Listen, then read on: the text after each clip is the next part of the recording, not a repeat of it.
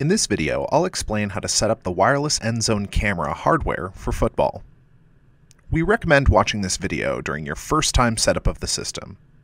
Your first time probably takes about 30 to 40 minutes to become familiar with everything. After that, typical setup time should only take 10 to 15 minutes. First, let's look at an overview of the components. On the ground level, you'll have the hard case with your router, antenna, and network battery.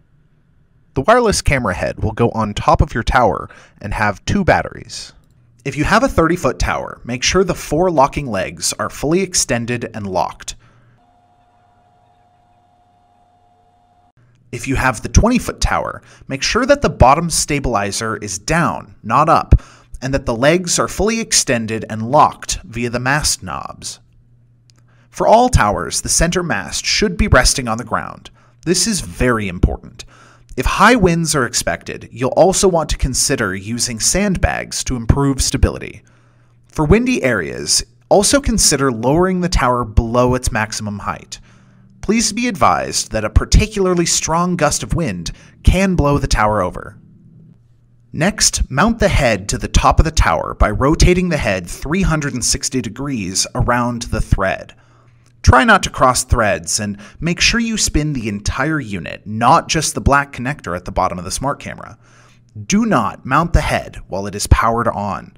To be safe, make sure nothing is connected to the battery. Mounting while powered on risks locking the motors and potentially breaking them when mounting. Now turn the Sony camera on and connect it to the battery. There are 3 types of smart camera head battery solutions.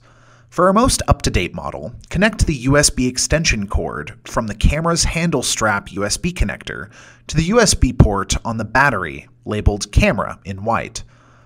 For our cylinder battery model, turn on the cylinder battery first by pressing the small LED button, if there is one, before connecting to the camera's handle strap USB connector. The button LED light must be on before connecting to the camera with most cylinder batteries. For our single battery model, connect the USB extension cord from the handle strap USB connector to the USB port on the battery labeled Camera in white, just like our modern version. This is an older style of battery, and we recommend that you upgrade to the 2-battery style for longer battery life and greater reliability. Note the disappearance of the battery icon in the top right corner of the camera's viewfinder. This is how you verify the camera is using external power successfully, regardless of battery type. Next, connect the HDMI cable from the camera into the port labeled Connect Camera on the left side of the head. The camera should be facing the front Velcro battery. Do not connect the camera to the HDMI out port on the right. Then, connect the motor power cable, color-coded yellow, into the motor port on your battery. The motor cord color coding is always yellow. The zoom cable should already be plugged into the Sony camera, but if for some reason it isn't, go ahead and do this next. If you encounter zoom issues while testing, unplug this cord and plug it right back in. If zoom problems persist, turn the Sony camera completely off, wait for 10 seconds, then reopen the viewfinder so that it turns back on, and then reconnect. It's very important to know that the end zone tower must use a Sony Handycam. You may also want to double check that your HDMI output resolution is set to either auto or 720p. You can check this by going to Menu, Setup, and scrolling down to HDMI resolution. 720p or auto will work, but 1080i or 1080p will not work. It's also a good idea to ensure that your camera's power save feature is turned off, which is also in the setup section of the menu. Connect the power cord to the router, and then plug it into the network battery. Do not connect the 15-volt charger cable from the network battery to the router. This will not provide enough power to the router, and it won't work. Conversely, never charge the network battery with the 24-volt router power cord, as this will damage the network battery and void its warranty. Next, plug the Wi-Fi antenna into the router port, color-coded with a black sticker. Your system will have one of 2 types of routers and antennas. You may have a black router with a white rectangular antenna. Or you may have a white router and an antenna with a pair of rabbit ears. The first antenna is directional and provides a Wi-Fi signal up to 100 feet away as long as the iPad is within the path of the antenna's beam and there are no obvious obstructions, such as metal fences or large groups of people. The second antenna, with ears, creates a bubble of Wi-Fi, which still allows you to connect from about 100 feet away, again, assuming no obvious obstructions. If you have the antenna with ears, screw the ears into the antenna and position them at a 45-degree angle. For either antenna, use the Velcro strap to attach the antenna to the tower pole.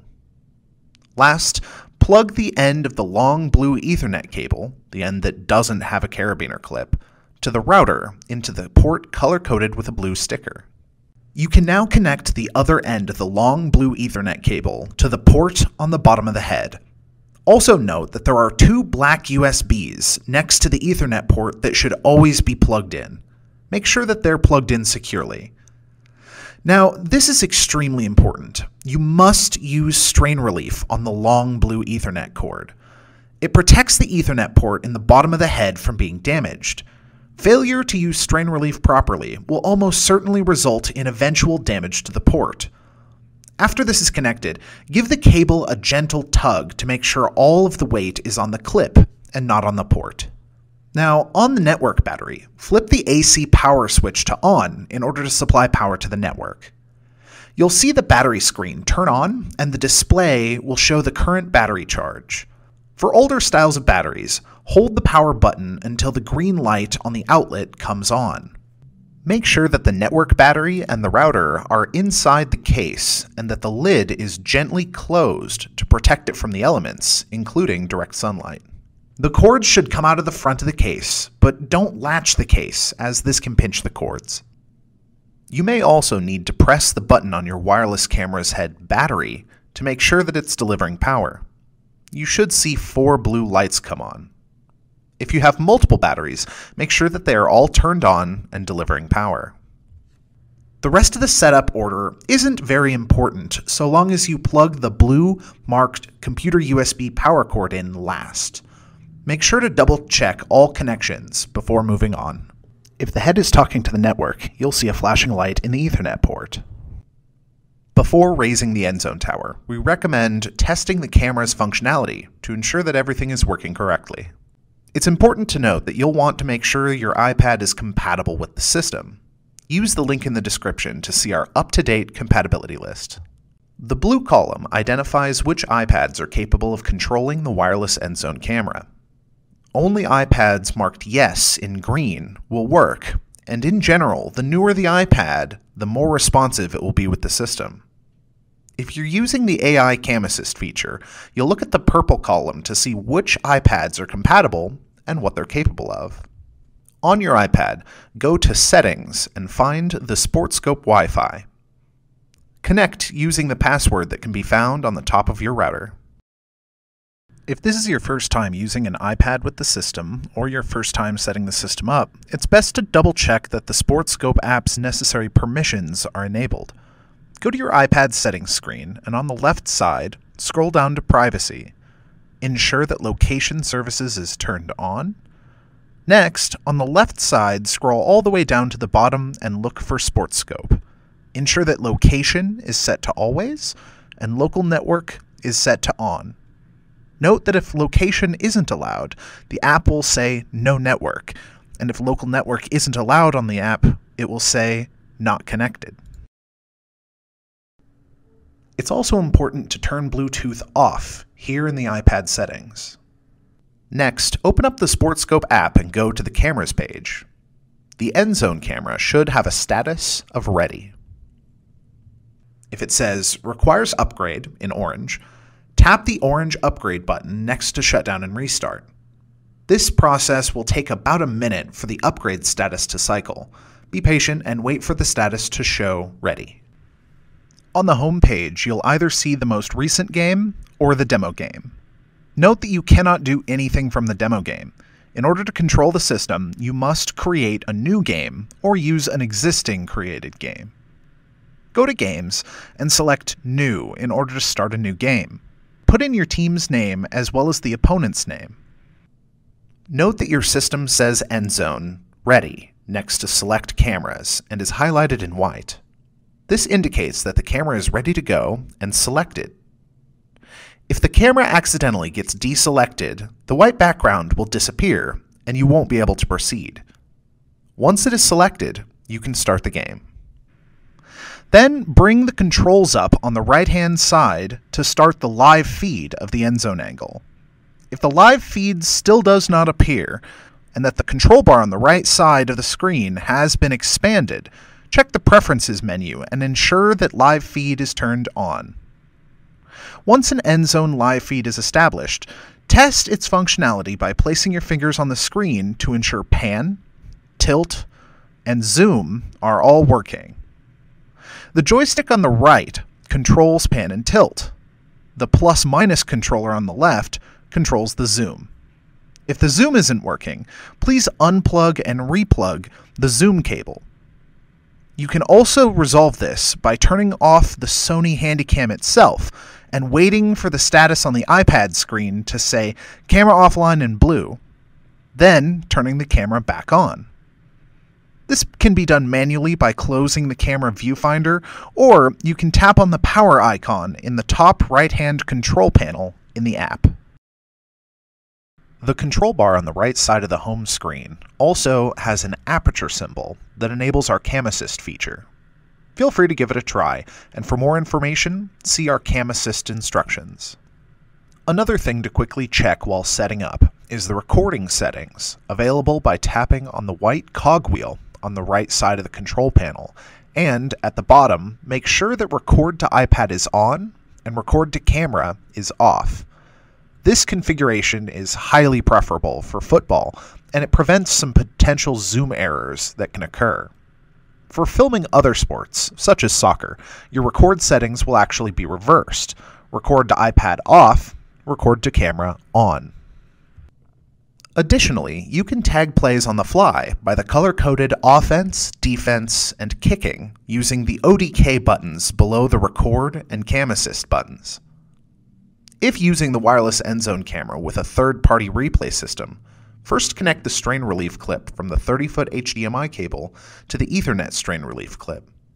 This is extremely important. You must use the strain relief.